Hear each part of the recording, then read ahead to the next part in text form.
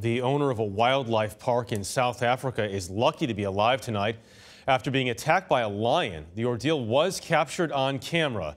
A warning, the video is graphic. Here's Debora Patta. Shamba was Marakele Animal Sanctuary's star attraction, usually up close and personal with the tourists in the park safari vehicle.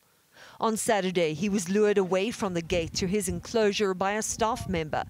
The distraction aims to help park owner, 72-year-old Mike Hodge, open the gate to exit the park.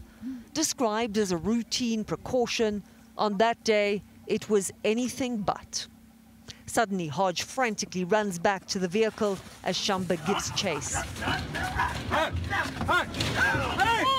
But the lion pounces and drags him into the bushes. Shocked and terrified tourists scream for help as the male lion mauls Hodge. Shamba! Shoot!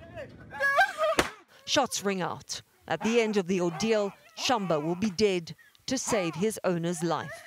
Hodge was airlifted to a Johannesburg hospital where he is being treated for severe lacerations and a broken jaw.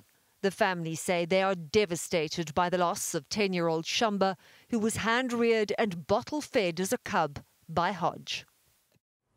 GF2 experts told us Shamba had possibly just been playing with no intention of killing Hodge, but the incident has once again raised concerns about the ethics of breeding lions in captivity.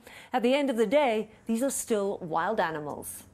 My goodness, Debora Patta, thank you for that report.